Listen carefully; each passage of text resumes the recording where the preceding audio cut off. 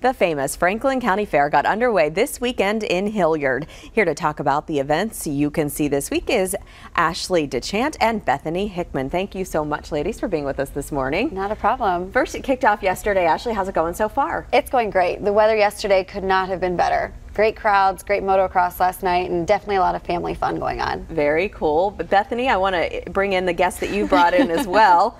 We don't know yet if this is a boy or a girl, so we're not going to name her or him just yet. Talk about your participation with 4-H at the fair this year. This year I'm showing some dairy market goats and a few turkeys. So I've been having a lot of fun, and I've worked really hard, me and my brother, so hopefully everything goes well. I'm sure it will. I'm sure it will. Let's talk about some of the other contests besides the animals that you'll have this year. Definitely. We have 4-Hers participating in everything from the livestock to the non-livestock clothing, food nutrition, those life skill projects. We've also got our open class going on, which is both youth and adult competing in crafts and baking and all that kind of fun stuff. You might not be happy. We might have to let him take his departure from the set.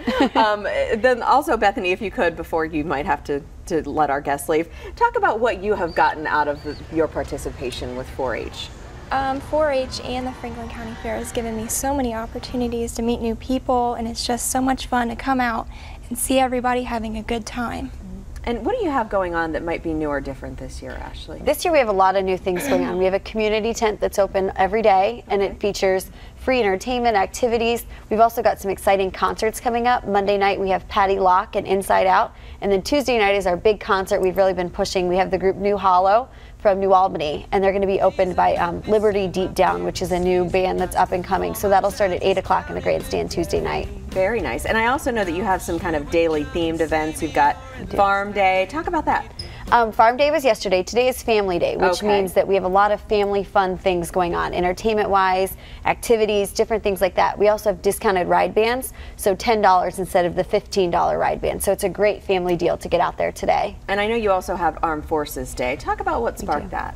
Armed Forces Day, we felt like we needed to have that because it's really important to recognize those people that do sacrifice for our country. And so we wanted a way to recognize them. So that'll be Thursday of this week. And we're just going to have activities and resources available to military families. And then that night we're going to have a patriotic sing-along, as well as a program recognizing those armed forces members and a recognition for them. Sure, that's wonderful. Bethany, what days will you be competing for the folks that want to come out and see you?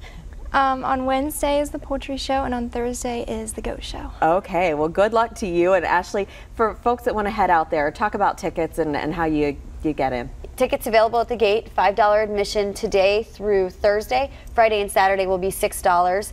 Grandstand events are all free. The only thing that costs at the grandstand is if you want to get into the pit area or to sit on the track for the concert. So very affordable for families and a lot of fun to be had. And it all wraps up? All wraps up Saturday, July 20th. Okay, so you got some time to get out there. We definitely do. All right, ladies, thanks for being with us this morning. Thank you.